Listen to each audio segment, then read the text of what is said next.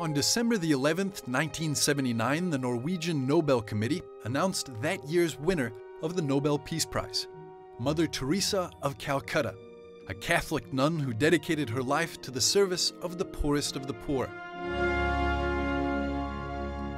40 years later, in Rome, the Sacred Music and Art Foundation remembered this extraordinary event and dedicated the 18th edition of the Sacred Music and Art Festival to her memory.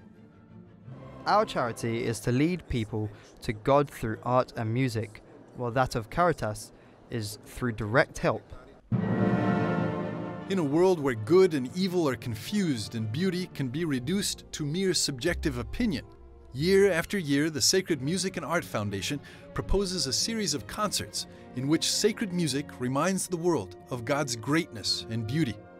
Works by Mozart, Beethoven, Haydn, and others from the Russian Orthodox tradition gave life to the 18th edition of the festival, and did so in the extraordinary setting of Rome's papal basilicas.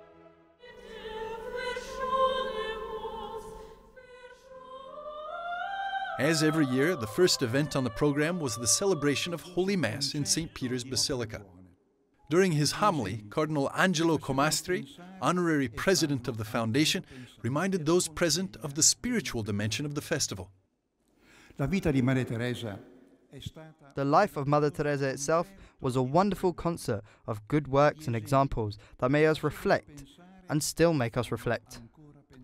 Now, it is up to us to continue the concert of good works. The aim of sacred music is to give glory to God and to sanctify the faithful. And what can be a better start to this festival than to begin it with the Coronation Mass by Wolfgang Amadeus Mozart, under the masterly direction of Tomomi Nishimoto in St. Peter's Basilica.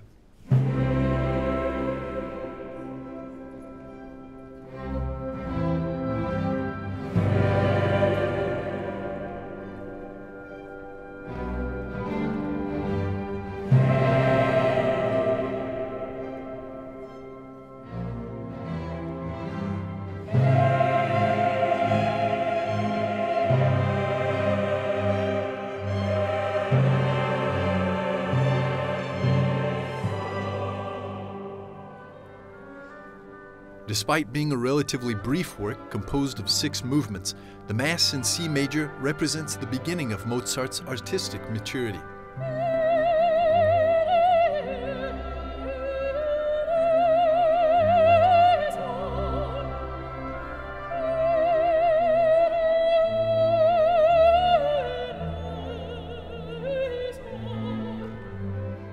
The young composer was barely 23 years old when he composed this Mass in Salzburg in 1779.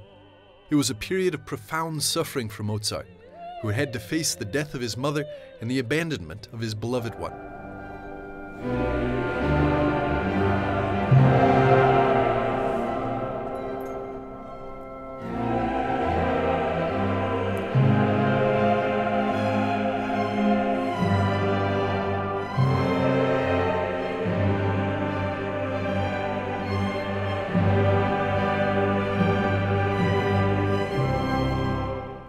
The luminous tonality of C major seems to ignore the pain that the young artist had been experiencing, but in reality, it doesn't hide it.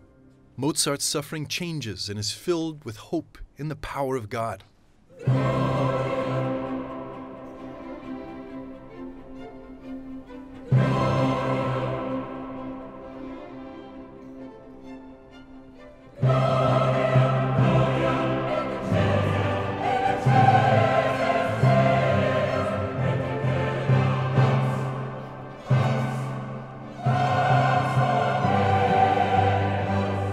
During the last period of his life, Mozart's faith deepens. Aware of the dramatic aspects of human existence, he recognizes that man's life is illuminated by the love of God, and his work becomes an authentic act of faith.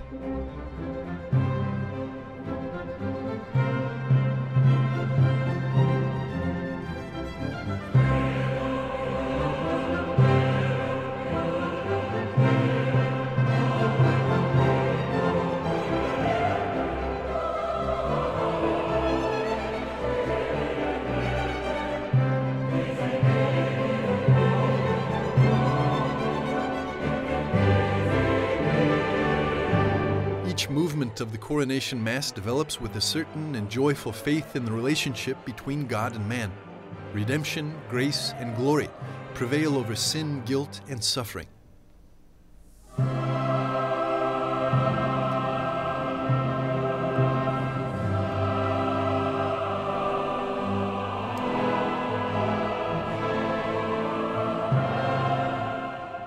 Written for 4 soloists, a mixed choir and orchestra, Mozart's Coronation Mass is presented to the world as one of the most important works of sacred music in history.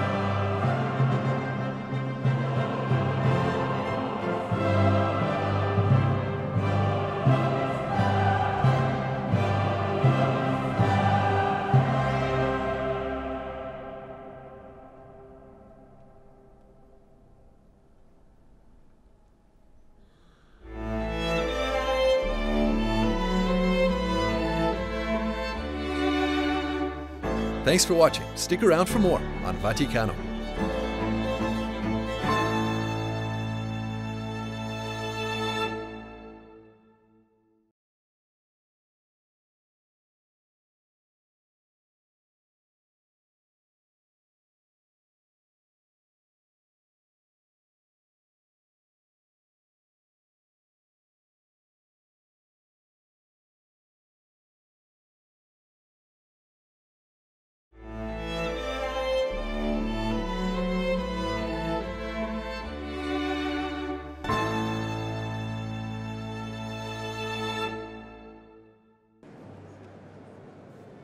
The second appointment on the program of the 18th edition of the Festival of Sacred Music and Art is with the great Austrian composer Joseph Haydn, performed by the Vienna Philharmonic Orchestra.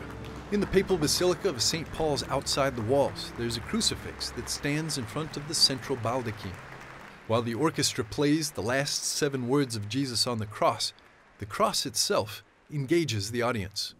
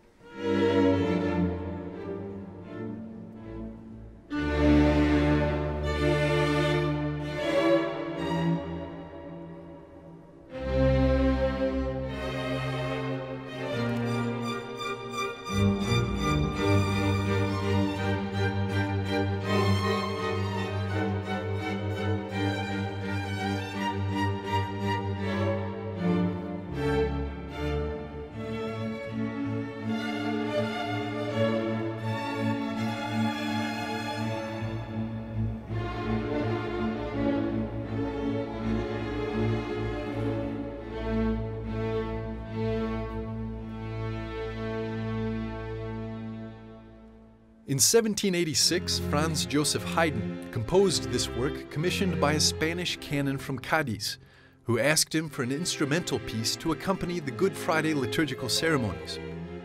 At that time, during the religious function, the bishop pronounced the last 7 words of Jesus on the cross. After each phrase, he prostrated himself in prayer 10 minutes before the crucifix and needed music that would elevate souls during those moments of meditation. This is how this work of extraordinary beauty and spiritual strength was born.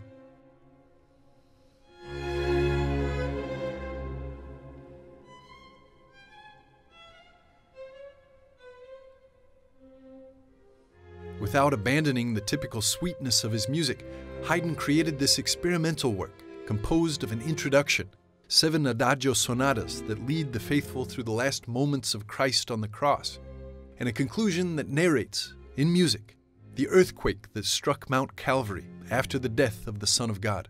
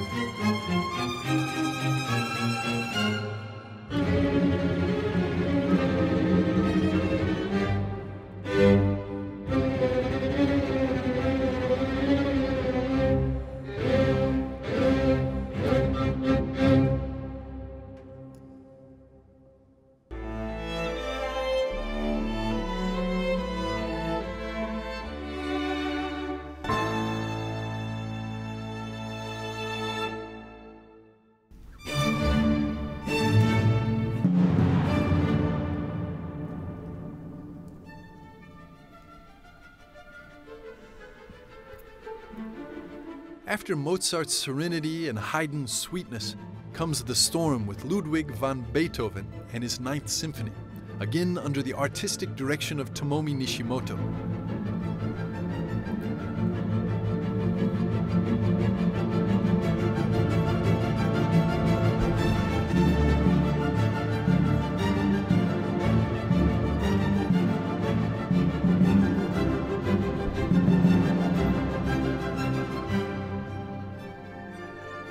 The Basilica of St. Paul outside the walls stands majestically as the perfect stage for the interpretation of the Ninth Symphony, the culmination of Beethoven's symphonic work. After years of isolation and depression for personal and health reasons, in 1824, now totally deaf, Beethoven surprises the world with this masterpiece that revolutionizes the tradition of the symphony.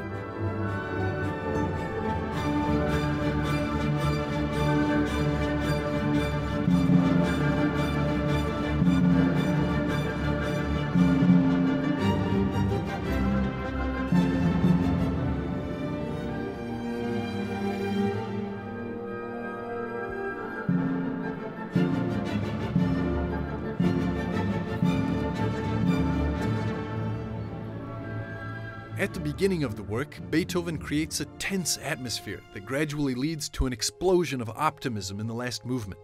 But this joy isn't immediate. It's a feeling conquered with effort.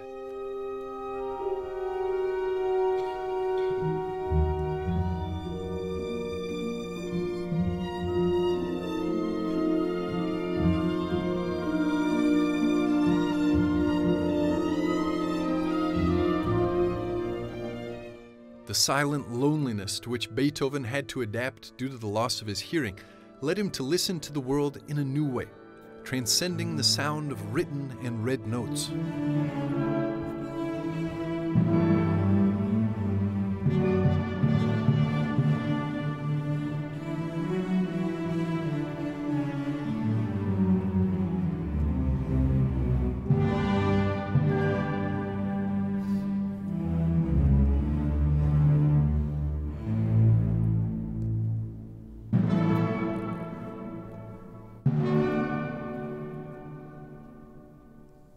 The first three purely symphonic movements are followed by the fourth, with the choir and soloists who interpret Friedrich Schiller's poem, Ode to Joy.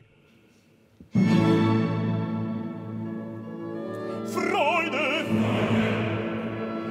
Freude, Freude, schöner Götterfunken, Gott aus Elysium, wir betrennten Feuer trunken, himmlische dein Heiligtum, deine Zauber winden wieder. Through his experience with love and pain, Beethoven finds himself face to face with God, who transforms him in silence.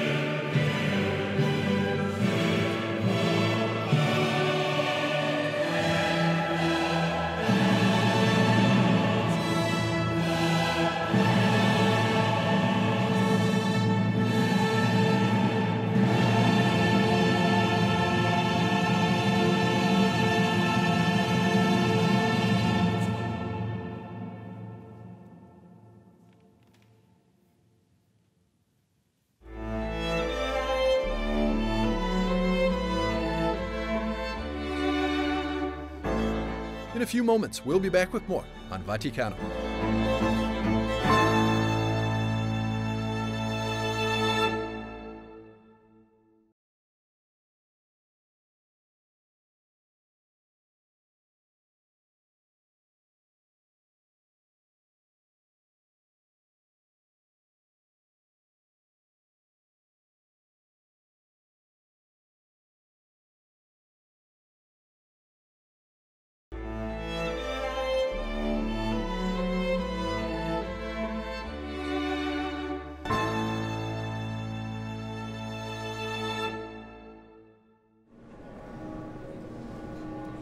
Since 2002, the International Festival of Sacred Music and Art has dedicated one of its concerts every year to the promotion of ecumenical dialogue.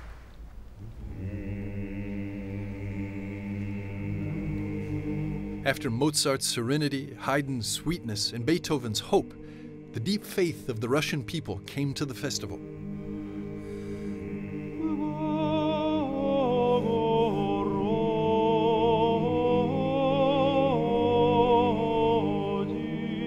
The festival closed the 18th edition in the Basilica of St. Mary Major with the men's choir of the Danilov Monastery in Moscow.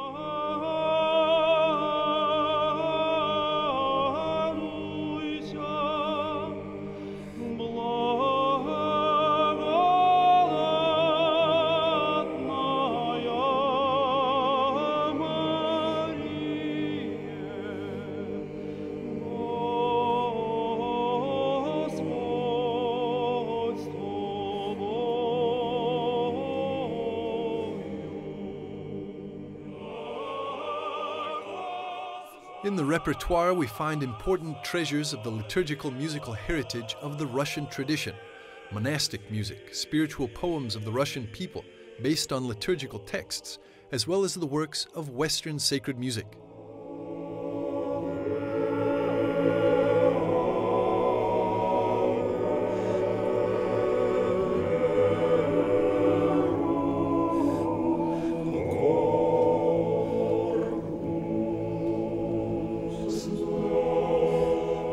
Музыка – это аспект вечный. Music has an eternal aspect. It brings the wisdom of the centuries. It brings the national code. Russian music is the code of the Russian people. Italian music is the code of the Italian people, and so on. Each nation had its own genes and composers who composed and tried to transmit this music not only to the listeners of their country, but also to the listeners of this inner wealth and this inner fullness of the musical culture, of this national spirit. Как ты был ведом, да налобное приговаривал. Детушки, детки мои, что ж вы делаете? Гвозди черные, обручки мои забиваете.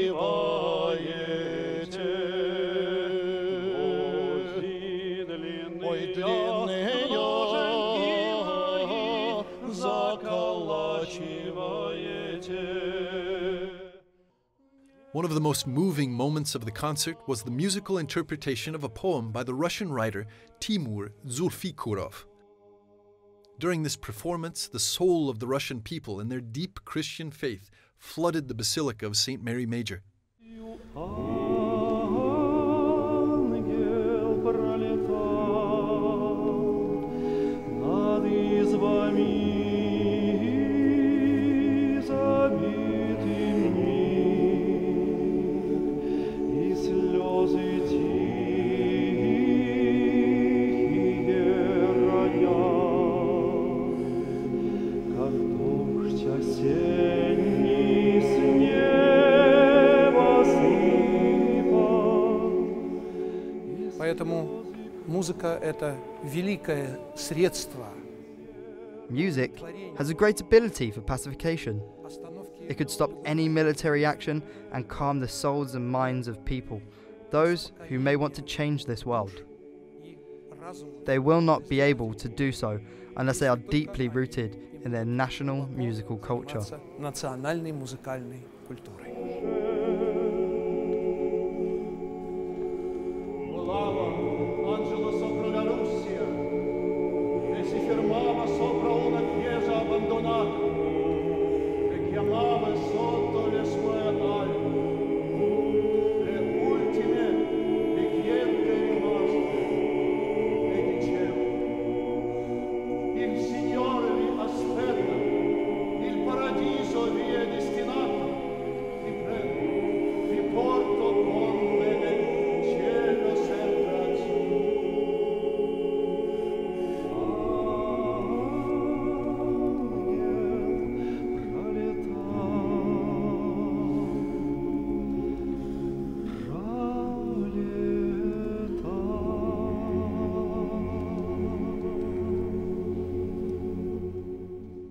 Another significant moment was the participation of a young soprano who performed the Ave Maria by Schubert.